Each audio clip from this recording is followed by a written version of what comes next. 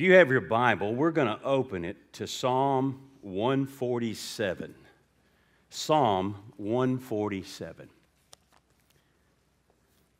And I have other scriptures to read, but that one we're going to stand up for, and then we'll sit down and we will read the others. If you would, stand with me.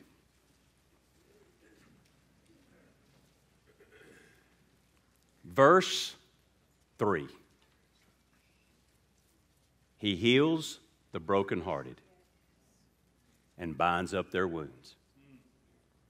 He heals the brokenhearted and binds up their wounds. Let's pray. Father God, we come to your word and we bow before it. It is true. And this verse is as true as in the beginning, God created the heavens and the earth. It is as true as you so loved the world that you gave your only begotten Son. It is a truth that we need in this day because many, by self-infliction and many by the infliction of others, have been wounded in our hearts, and we need healing. So now, God, we call upon you, Jehovah Rapha, the God of all healing. Come and heal the brokenhearted. In the mighty name of Jesus, amen. You may be seated. We're going to go ahead. I'm going to get to the other verses in a minute, Shannon. But as I mentioned to you, the title of this message, this sermon, is The Sound of Freedom, and I'm naming it that after the movie. I did see the movie. It is a powerful, is a profound movie filled with a present-day reality that is painful to think about. And I promise you that when you go to see it, your emotions will go from absolute vengeance and hatred and thinking about ways to invoke brutal vengeance on someone, to fear, to worry, and then to hope and rescue. And we did a morning word on it this past week, and it immediately went to like 1.2 thousand views, and most of our morning words hover around 500-600. So it was basically double, and I had some people that sent me some messages, a private message that identified intimately with the message, and a lot of people, it ministered to a lot of people, so I decided that I wanted to kind of bring it into the main sanctuary and talk about it. And basically what we're going to talk about, not so much of certainly it does entail that we have all been wounded by sin. Sin is the root cause of everything, evil and wicked in the world. And that was by Adam's sin. So Adam brought all of this heartache and pain, but you and I have perpetuated it. And in this world of evil and wickedness, it's growing more evil and wicked. And not necessarily so much so that people are growing more wicked and evil, although they are, but it's it's showing itself in exponential manifestations because we have social media, and we have the means by which to see now and hear about and find out about things that have always been going on, but have just escaped our knowledge. I want to begin by saying that I want to talk about all who have been hurt or wounded in their lives, and again, whether it be self-inflicted, like alcoholism or addiction, or divorce or whatever, but also that which has been inflicted upon us by other people. Mental abuse, emotional abuse, which were hand in hand, sexual abuse, molestation, and in the extreme incidences of sexual exploitation, prostitution, human trafficking, and child slavery. That's going on in this world. But again, we've been killing kids on the altar of sacrifice since the days of the Bible. Jesus has a very solemn warning. I want to begin with that. I want to begin with this by just telling you that Jesus pointed a very pointed finger in His word about this. I want to go to Matthew chapter 18, verses 3 through 7. You don't have to go there. We'll just look at it on the screen. And Jesus said, "Assuredly I say to you, unless you are converted and become as little children, you by no means enter the kingdom of heaven." Now, the topic here is conversion, but the example He's using is children. So there's children physically and humans, but there's also spiritual children, young ones who are just being justified and are just now starting their sanctification. So we're talking about the vulnerable spiritually and the vulnerable physically and mentally. So it says, "Therefore whoever humbles himself as this little child is the greatest in the kingdom of heaven. And whoever receives one little child like this in my name receives me. Whoever causes one of these little ones who believe in me to sin, it would be better for him if a millstone were hung around his neck and he were drowned in the depth of the sea. Woe to the world because of offenses, for offenses must come, but woe to that man by whom the offense comes." I believe that every sin can be forgiven by God except that which rejects God, the blasphemy of the Holy Spirit according to the Scriptures. But I must tell you that according to the parable of the soils, there is a condition of the heart known as the hardened soil, in which the Word of God does not penetrate. We get there through a process of hardening our hearts. We talked about that in our Sunday school lesson today. But I will say this, in all of my years, and not to say that I've been doing it all that long, but I have been doing this about 25, 26, 27 years. I've never seen a pedophile repent.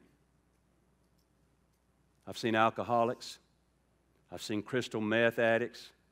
I've seen wife beaters. I've seen gang bangers and murderers and rapists. I've never seen, maybe you have, a pedophile repent. I've never seen it or read about it. I Googled it, as a matter of fact, repentant pedophiles, and got nothing. The reason I say that is because I believe there's a place that a man or a woman can go in their heart that isn't beyond the reach of God. It's because God won't reach there. It's not because He can, it's because He won't. Because to get to that place, you have to bypass all of God's grace and all of God's mercy and all of God's truth and all that you intuitively know to be right, even if you are a lost person. And so what I say today, I say with fear and trembling. Because God is serious when it comes to these types of sins, and particularly those that affect children. Solemn warning. Now, let's move to Luke chapter 4, verse 16 through 21. Jesus has just stepped into the public scene. The King has come and has brought His kingdom. And this is the kingdom of the Lord. We just described to you a part of the kingdom of darkness. This is the kingdom of the Lord. So He came to Nazareth, that's His hometown, where He had been brought up. And as His custom was, He went into the synagogue on the Sabbath day, and He stood up to read. And He was handed the book of the prophet Isaiah. And when He had opened the book, He found the place where it was written, "The Spirit of the Lord is upon me, because He has anointed me to preach the gospel to the poor. He has sent me to heal the brokenhearted." Now we have a New Testament application of the Old Testament verse we just read in Psalm. He has sent me to heal the brokenhearted, to proclaim liberty to the captives, and recovery of the sight to the blind, to set at liberty those who are oppressed, to proclaim the acceptable year of the Lord. Then He closed the book and gave it back to the attendant and sat down. And the eyes of all who were in the synagogue were fixed on Him. And He began to say to them, "Today this scripture is fulfilled in your hearing." Meaning that, well, first of all, let me just kind of throw this out for FYI. It says to proclaim the acceptable year of the Lord. Now, at that point right there, he stops quoting Isaiah chapter 61. The next verse says, and to declare the vengeance of the Lord. So Christ came in His first advent to proclaim the acceptable year of the Lord. He came to bring life, hope, redemption, peace, joy, faith. He's going to come again. His second advent will be to usher in, or it will be ushered in, by the day of wrath, the day of judgment. But He cuts it off because today we are in the acceptable year of the Lord. What does it mean, the acceptable year of the Lord?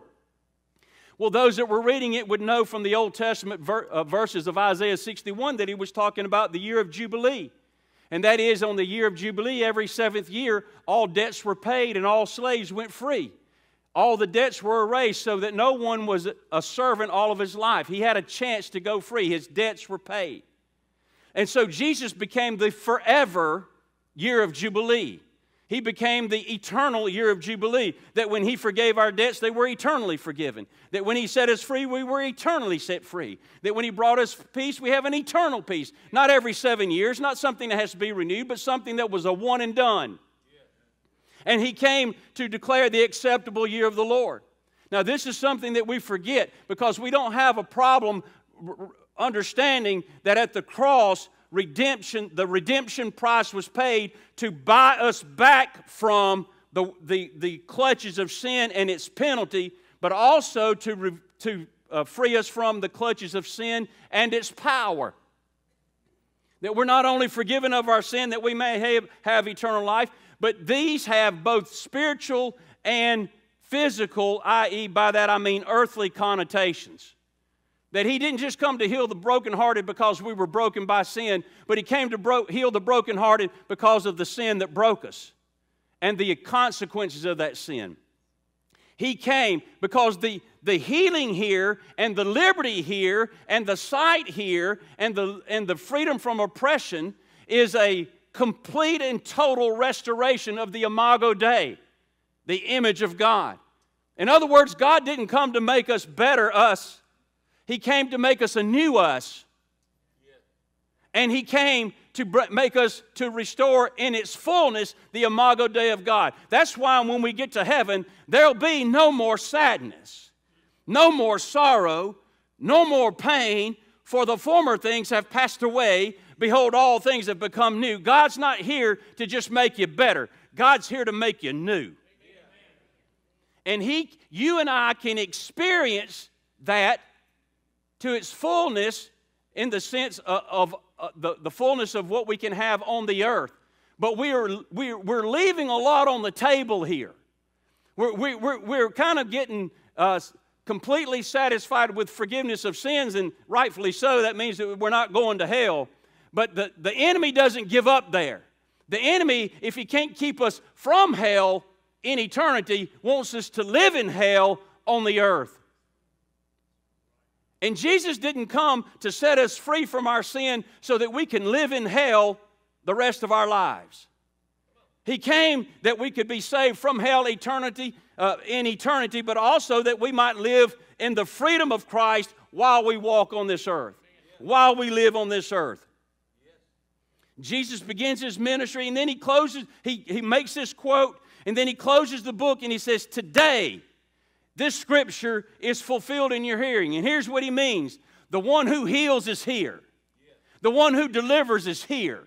The one who consoles and the one who comforts and the one who restores is here. And in my kingdom, your heart doesn't have to be broken anymore.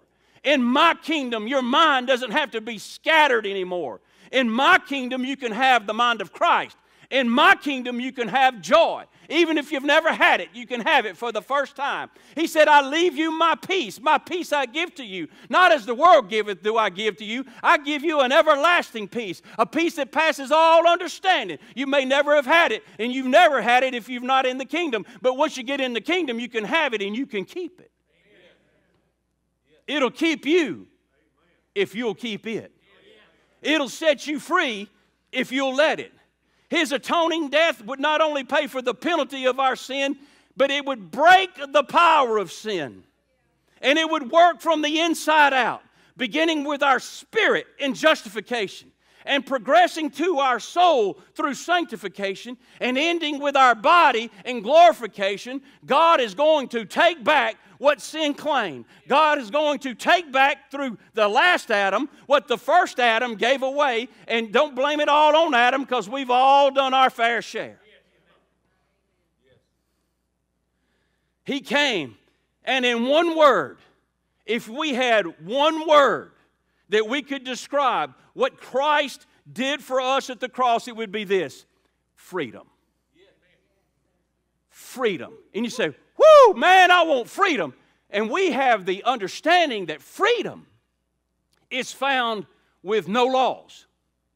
And that's wrong. Where you have no laws, you don't have freedom. You have chaos. You have anarchy. You have what we have going on in this world. When you take away the laws that are supported by the morality of God and God's moral laws, when the civil law is trying to be executed without the moral law as its foundation, you don't find more freedom, you find more bondage. So the freedom that Christ came is found within the boundaries of our relationship with Him and His Word. And we begin to lose that experience when we move outside of the boundaries of His Word. Colossians 1:13 says this: He has, that is, on the cross, and becomes ours by experience when we put our faith in Him, He has delivered us. That's past tense. He has delivered us from the power of darkness and conveyed us, that means translated us, moved us into the kingdom of the Son of His love. And that word power there is the word exousia. It means the authority. And so today we have people that are getting saved and born again and put over here. And over here, Satan can't do anything about me being here. But the fact that I'm here, he wants me to think in my mind that I have to live over here under the pretenses and the power of the things that happened over here. And he doesn't want you to understand that over here, the things over there have no authority over here. The things over there were over there, but the things over here are over here. And I used to be lost, but now I'm found. I was blind, but now I see. And even though my heart was broken over here, when I come over here, He heals the brokenhearted. And He gives us a new heart.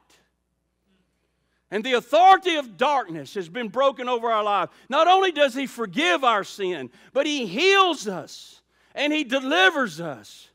And the word in Psalm 147, brokenhearted, means to be shattered like a mirror into a million pieces. And the understanding of the human mind, of the human heart being broken, is that in the human mind, when our heart has been broken this way, we see no conceivable way to put it back together. I sat yesterday on the front row with my second cousin's wife. He was 87. I called him my uncle. He's so much older than me. And she's looking at his body laying there in a flag-draped coffin. And she said, "Randy, it doesn't seem real." She said, I can't believe that it's happening. She said, "I'm not going to make it without him." Her mind was so affected by the profoundness of her loss that at that moment in her mind the reality was this: your heart has been broken beyond repair. There is no recovery. You cannot make tomorrow. You cannot make the rest of your life. You cannot live in this situation. That is the initial human response to all trauma. Trauma being anything that happens suddenly, or it could happen over time, whereby all hope is snatched away from us. It happens in the loss of a child, the loss of a spouse, war, and we experience it as PTSD. It's not just for soldiers who are returning from war. PTSD is post-traumatic syndrome disorder. That is where hurt and heartache becomes despair, despondency, depression, and all hope of healing is lost. But part of our redemption at the cross was that Christ came to heal not only our spirit, but also our soul, and eventually our body. And in the context of Psalm 147, Israel was suffering here in hope during their Babylonian captivity. During their Babylonian captivity, the nation had been punished by her rejection of God, by the mixing of paganism with Judaism, and God had sent them word after word and prophet after prophet, and they refused. So God swept them away into captivity. And over here they're suffering, but they recall to their mind that the God of Abraham and Isaac and Jacob was a God who heals. He was a God who heals the brokenhearted. And so even in the midst of their Babylonian captivity, they had an understanding that God could do something for them, even though they were no longer in their land. Now think about this. When this psalm was written and these people were in Babylonian captivity, they had suffered 2 or 3 different sieges by Nebuchadnezzar. People had been starved to the point that they ate their own dung. They ate their own children. They lost their nation. They lost their city. They lost their jobs. They lost their families. Every attack by Babylon, they would take more and more prisoners. That's when Daniel and Shadrach and Meshach were taken off. They were in the initial abduction and taking away. And so homes were split up. Children were murdered. The synagogue was burned down. The temple was burned down. Everything was decimated. They did everything but salt the earth. Those people lost everything. They lost their national identity. They lost their spiritual identity. They lost their families. They lost their health. They lost their home. They were in a foreign land with a foreign God and a foreign language and a foreign writings and everything. And they lost you're talking about traumatic stress. Yet, in the middle of that, as they write their psalms of hope, they recall our verse. He heals the brokenhearted and binds up their wounds. Exactly what is post-traumatic stress disorder? Well, I wrote down the definition, verbatim, by the way, copy and pasted. PTSD is a mental and behavioral disorder. Meaning that traumas that we go through not only affect us so deeply in our mind and in our spirit, but the fact that they touch our mind and our spirit so deeply, they affect our behaviors. And we think that's just the way I am. Not understanding that it's the pain and the suffering that you've been through that's causing you to look at life through a certain lens, which is now changing my behavior. And that's why I don't know anything about anybody here, but that's why some people can't find satisfaction in a marriage. Because it doesn't matter who you marry, Elvis Presley. Okay? You can have enough money to burn a wet mule up in the middle of Lake Tuscaloosa and you can't find happiness. That's because there's something in you that can't be satisfied outside of the healing hand of Jesus. And you're looking for the balm of Gilead in a barfly. That's a woman. And in a man. And in a bottle. And in a pill. And in a skirt. And in a tattoo. And we're doing everything that we possibly can to find a place where we can fit for a minute, that my spirit can find just a moment of peace. And when that begins to flee us, we move. We move to another place, to another town, to another relationship, to another addiction, to another fix, to another job, to another whatever, to another church, to another denomination, to another kind of faith, if it promises to ease this thing that's causing me to be empty. It develops from experiencing traumatic events such as sexual assault, warfare, traffic collisions, child abuse, domestic violence, or threats on a person's life. Its symptoms may include disturbing thoughts, feelings, or dreams related to the events, mental or physical distress to trauma-related cues, meaning things that remind you, triggers, thoughts, and emotions. Attempts to avoid trauma-related cues. Attempts to avoid trauma-related cues, meaning that anything that happened that led up to this traumatic event, you not only try to avoid trauma in the future, you try to avoid everything that surrounded that. It alters the way a person thinks and feels and increases in the fight or flight response.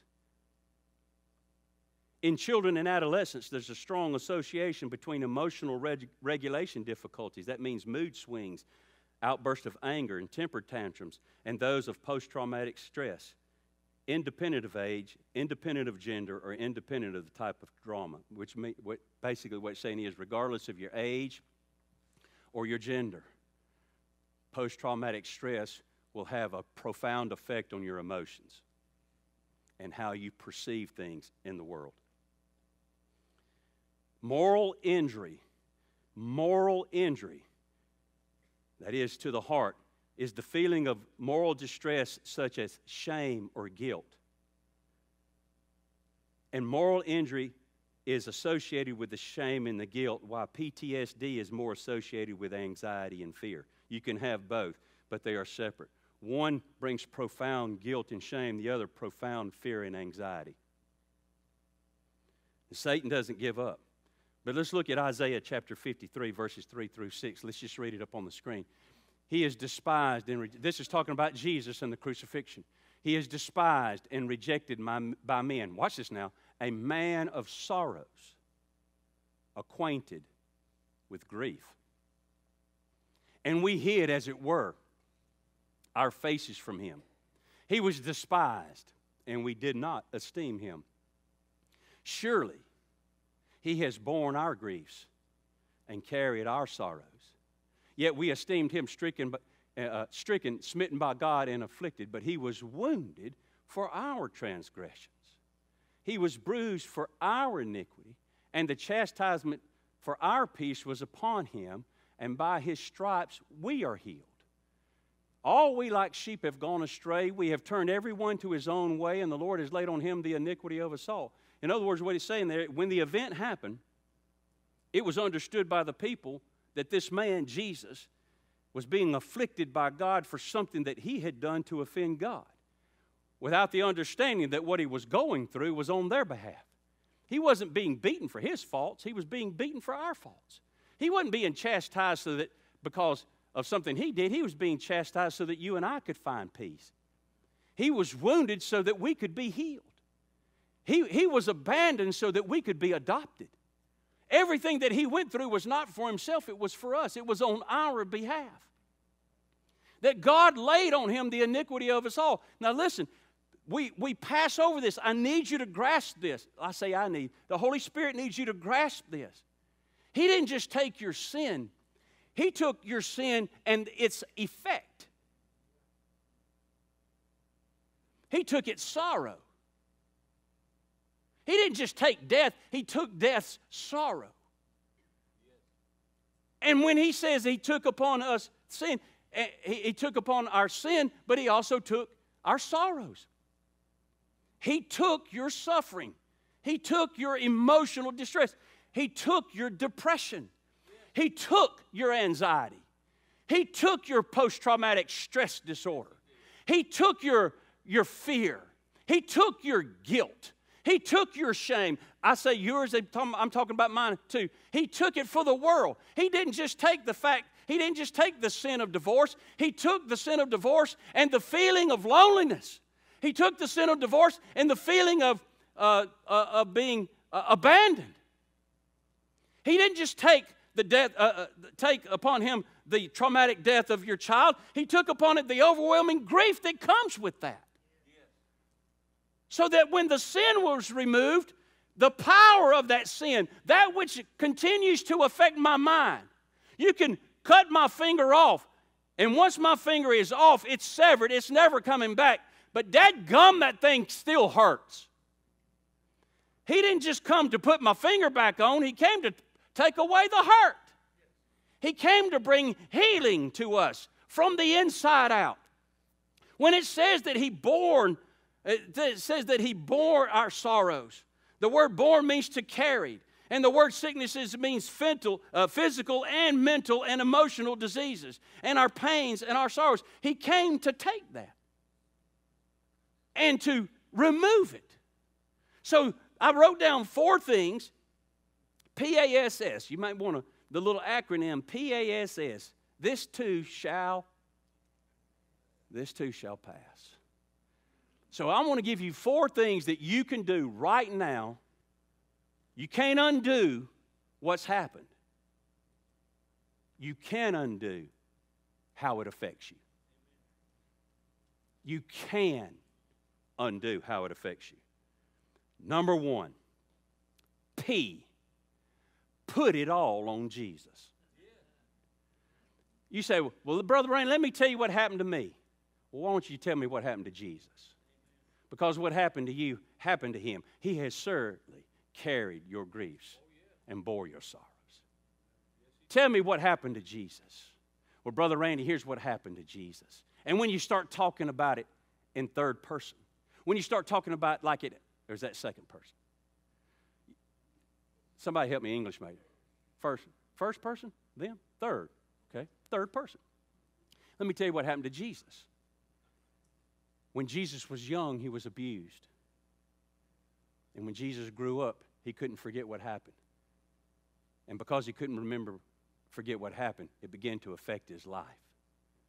And it changed everything about Him. That's what happened to Jesus. I said, well, go on. What happened? Well, eventually, He went to the cross. And what happened at the cross? He took all that happened to Him, and He nailed it. And He took all that happened to Him, and He broke its power. And He took all that happened to Him, and He laid it before God, and God redeemed it. So when we think about the things that have happened to us, we need to think about them in the terms of Jesus. Look at 1 Peter 5:7. We're going to put it up here. Casting all your care on Him, for He cares for you. Now, let's just back that up. First of all, you need to know that Jesus cares about what happened to you. I've heard today in Sunday school, I hear it all the time. I've even wondered about it myself. Matter of fact, Larry Sullivan talked to us about somebody in his family that served in World War II and was at Iwo Jima and was there when they raised the flag. And he said, I've been in war, and from what I observed, there can be no God. Because if there was a God and He cared, He would not have let the atrocities of war that I saw happen to happen. And that goes on down through the line. If God was God and if God cared, He wouldn't have let this happen. And we say that since it did happen, then there can't be a God. And if there is a God, He certainly doesn't care. Let's just back up. He cares. There is a God and He cares. There is a God and He cares, and He says, let me tell you something. That stuff that you're carrying, won't you throw it over on me? All that I don't know what your baggage is. I don't know whether you did it or they did it to you, or you did it to them and then they did it back. I don't know how that goes, and it's not important. But whatever it is that you're carrying, you need to put it on Jesus. Either you're going to carry it or He's going to carry it, but y'all both ain't going to carry it. And we need to put it on Him because we understand that He exists and that He cares. And He said, put it on me. I did a teaching some time back, a year or so ago, and we used a teaching, an example of a situation that happened with a Navy SEAL. And when he came to himself and he'd been blown to bits and disfigured and all that, he heard people talking. He heard people talking in the background saying, it's so sad that we send these young boys away. And they come back so broken and so torn apart, both mentally and physically and spiritually. It's just horrendous. And he said, I heard that, and he said, I told my wife to bring me a pen, and he wrote kind of this Magna Carta of his life. And he said, don't you enter into this room feeling sorry for me. Your sorrow is not welcomed here. I will take everything that God has left me and I will use it to get better. I am not the victim. I am the victor. Now, guys, that's strong. Jameis Winston would say that's strong. What that means is that when you put it all over on God, that immediately from that point forward, you are no longer the victim of what happened. If Jesus is carrying it, and if there's anybody that's a victim, it's Him. It's not you. Everything that happened to you has now been put on Him. That's not just the power of positive thinking. That is spiritual truth. We've already been through that at the cross. He bore it. So it happened to Him, so why not put it on? You've got to shift the weight.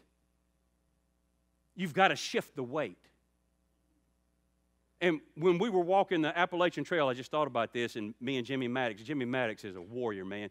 We took off on the Appalachian Trail, and he didn't tell me because he didn't want to back out, but he had herniated a disc in his back. He had a herniated disc in his back, and he loaded up with pain medications and anti-inflammatories, and he and I set out with backpacks to walk 80 miles on the Appalachian Trail in 5 days. And he goes, Flex, man, he said, my legs killed me. I said, what's wrong with you, man? He said, I got a herniated disc. What the Sam Hill are you out here for? Well, I didn't want to quit, and I didn't want to leave you. Well, I didn't want to cancel the trip because of me. I said, so we're out here with you, a herniated disc. Your leg is dead, and you got a backpack.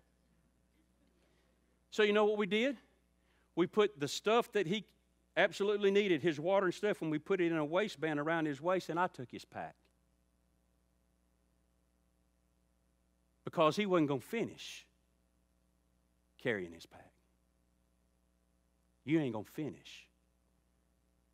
By that I mean you're not going to live life to its fullest if you keep trying to tote all that stuff that happened to you. You're going to have to break down and eat your pride and say, God, I can't do it. I cannot do it. I have got to hand you my backpack. I got to give you everything that I think I got to have for myself, and I got to give it to you. I can't carry it no more. It'll break you down. And you've got to quit being the victim. You've got to shift the weight, and that includes forgiveness. You go, oh, I knew you were going to get to it. I knew you were going to get to forgiveness. I knew, and that right there is where I got problems, Brother Randy. Well, let me throw it out there to you. Forgiveness doesn't mean you let them off the hook. Forgiveness means that you forsake or release your right to get even. In other words, I ain't going to try to make them pay for what they did, because to make them pay for what they did, I got to carry that pack, because payback is in the pack. That's part of the weight. And if I'm going to put the weight on Jesus, payback goes with it. And God says, cast your cares on me, I care for you. Vengeance is mine, saith the Lord, and I will repay. And if there's a getting even day, there's a getting even day. And God said, that ain't your business. Getting even is my business. Walking in freedom is your business. And if you'll let me take care of my business, and you take care of your business, then business will be handled. Forgiveness don't mean you forget it. People say, well, God said He forgets my sin. Let me just put something to mind. If God can forget anything, then He ain't God, because He has perfect knowledge, and perfect knowledge is eternal, from everlasting to everlasting. When it says that He forgets it, it means that He forgets it in regard to its application to you, and He'll never bring it up again. Yes. Forgiveness means that you just don't bring it up no more. Ain't nothing to talk about. You did what you did. It happened.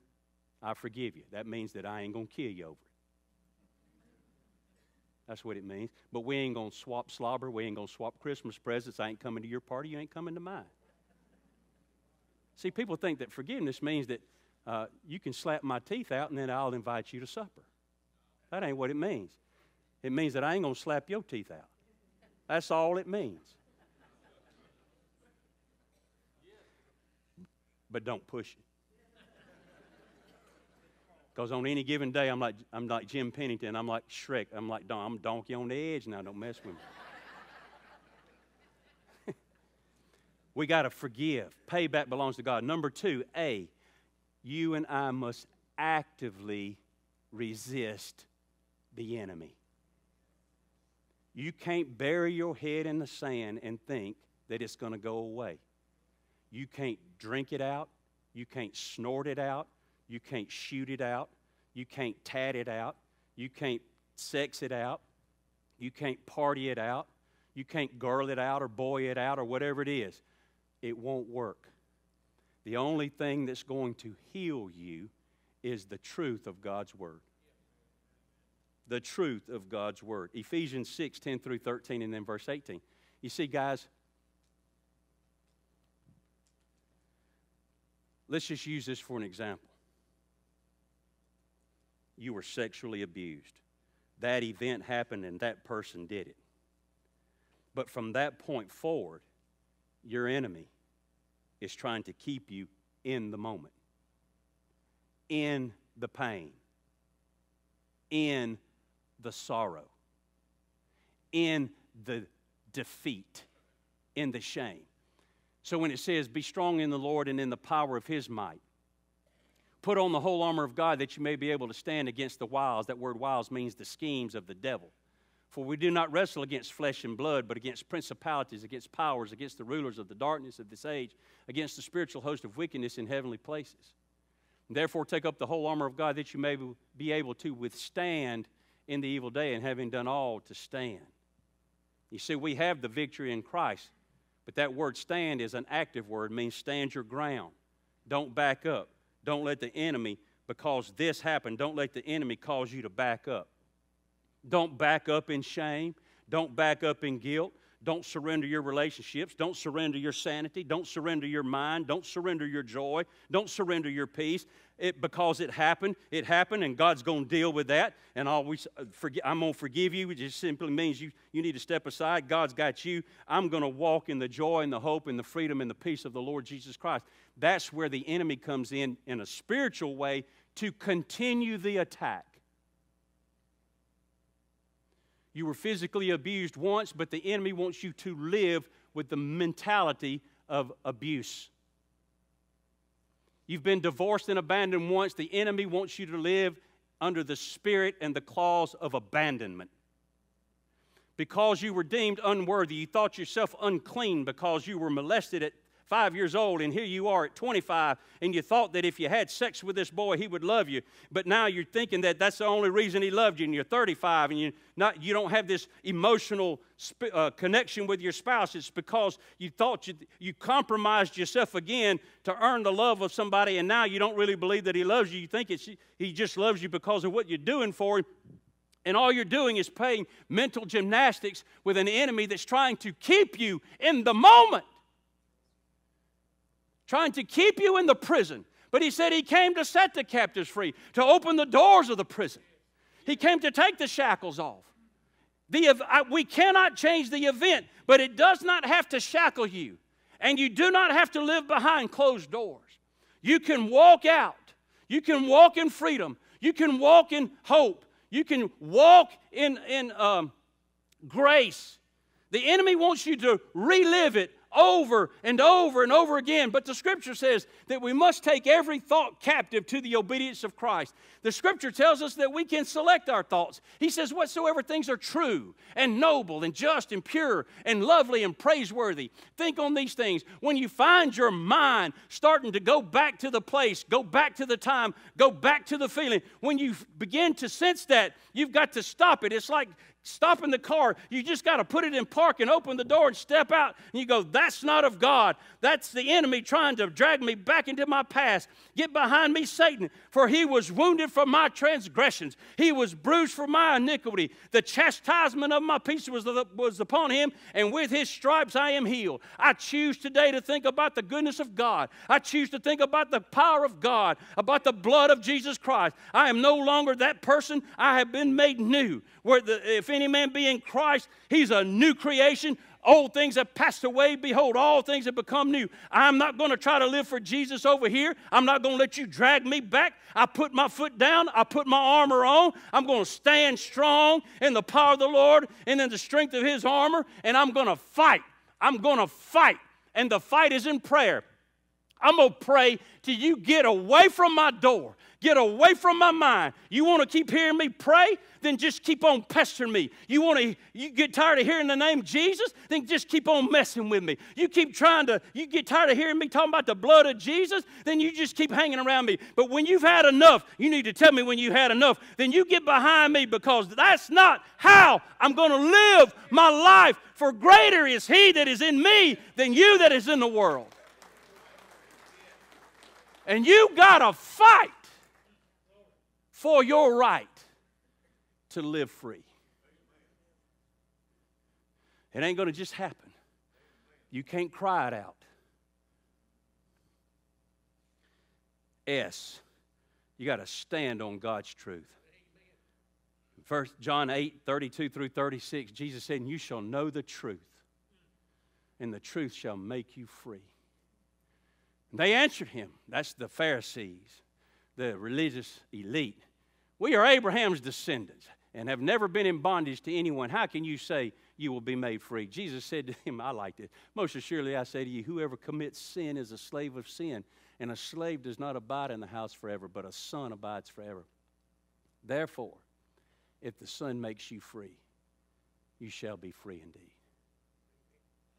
You see, there's people today in prison that are locked behind bars and sliding metal doors that are more free than people that are sitting today in the congregations of America. Because freedom is not about where my body is, it's about where my mind is. I'm going to say that again. Freedom is not about where my body is, it's about where my mind is. And there are people that are free with regards to no bondage of law enforcement, shackles, or steel doors. Yet they are victims in their own prison. And there are people that are born again in prison doing life without parole that are free.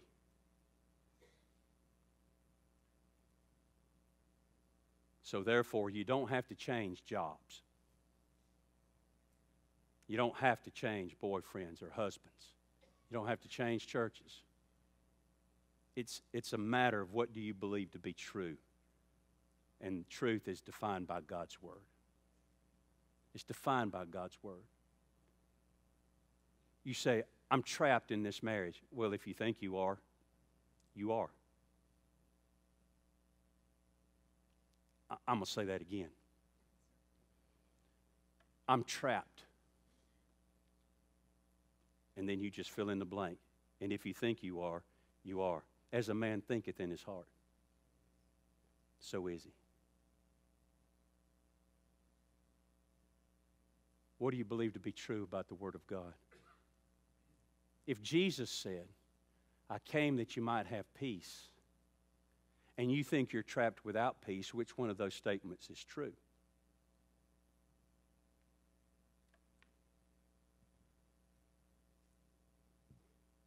The one you believe.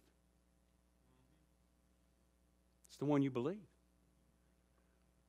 If Christ died on the cross for all the world, yet all the world is not saved, is it because He didn't die for the world? Or because half the world doesn't believe it?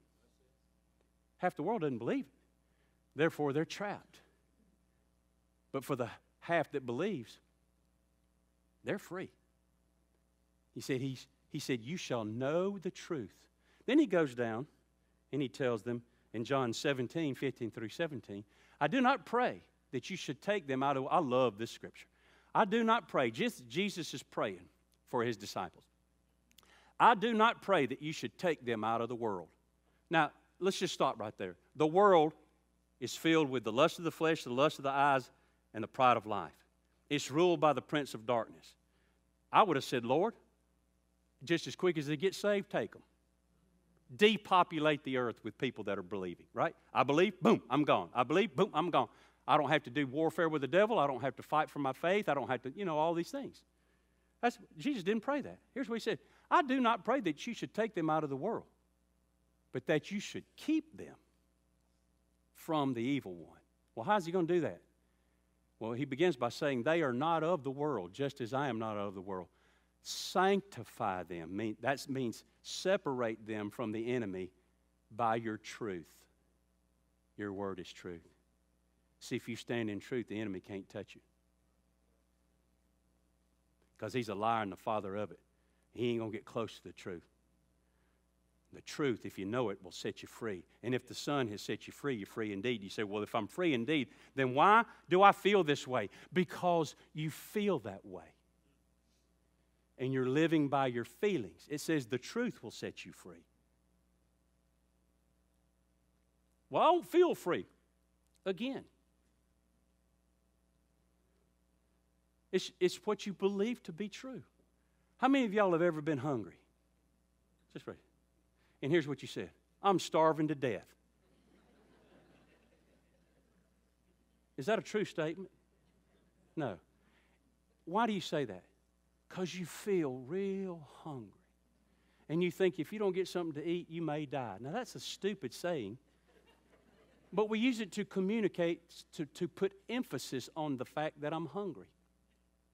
Well, the enemy of your soul wants you to say things and think things to emphasize what you're not experiencing.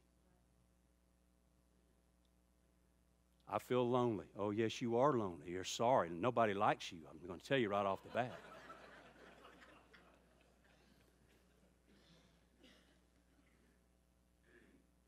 Psalm 107:20.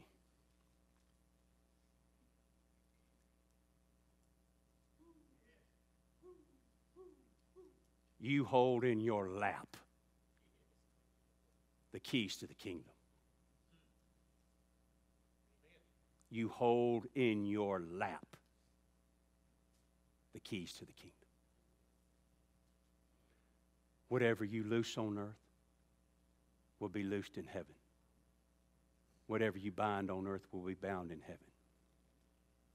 Behold, I give you the keys to the kingdom.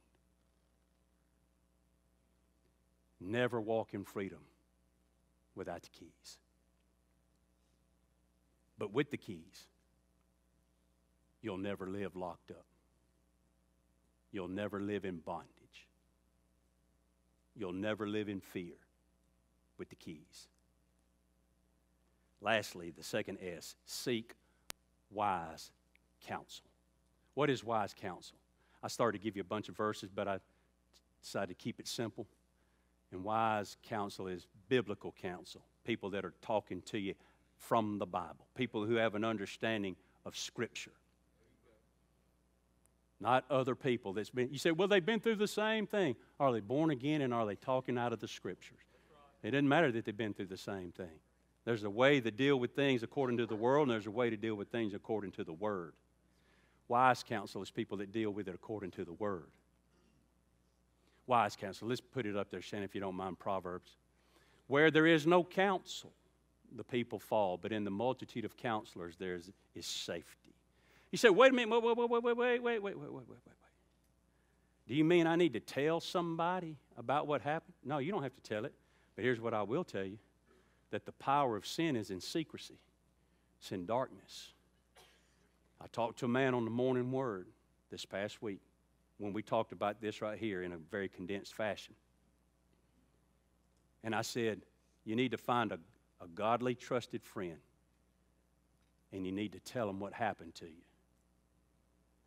Because the power of sin is in secrecy and in darkness. That's why pedophiles threaten children with not telling. If you tell, I'll kill your mama. If you tell, I'll kill your daddy. And they think that by threatening them with some kind of harm to someone else, it will keep them under their power. And secrecy keeps you under sin's power. Now, I'm not talking about go on Facebook. I must confess.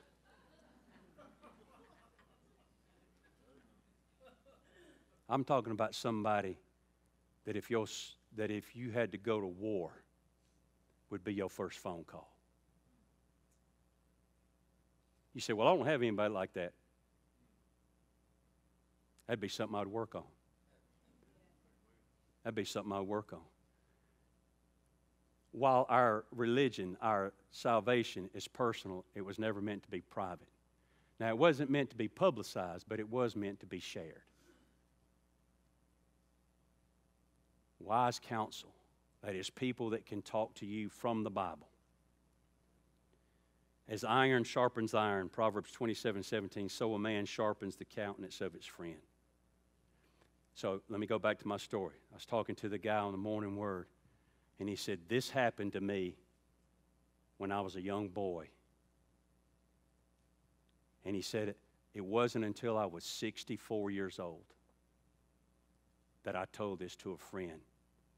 And he said, for the first time in my life, it was like the world was taken off my shoulder. Finally,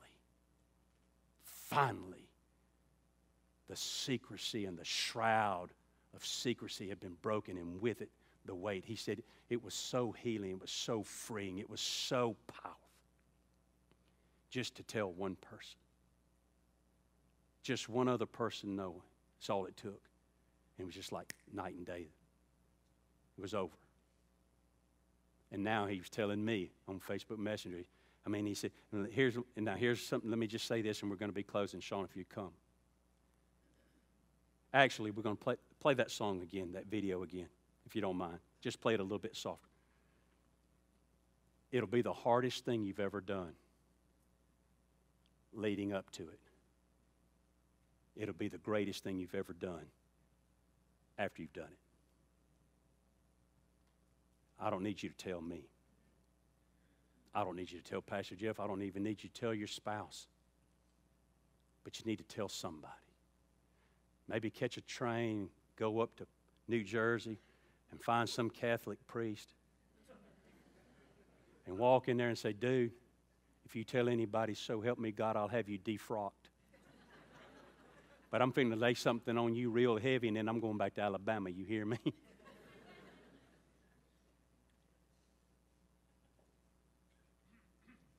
How's God going to heal you with His Word? And what's He going to restore to you? Hope. Identity. By that I mean security. Peace. Joy. And love. Now, before we start this song, not to single anybody out about what or the nature of your brokenheartedness. If you feel like right now, under the presence and the inspiration of the Holy Spirit, not Pastor Randy, that you need to stand up and begin your active resistance against the enemy trying to keep you in bondage. And you want to go on record as saying, I am the victim of a broken heart, and I want to come out of the shadows. I hear the sound of freedom. What is the sound of freedom? The movie. What is the sound of freedom? Here it is right here. You ready? For the Christian, the sound of freedom is 3 words. It is finished.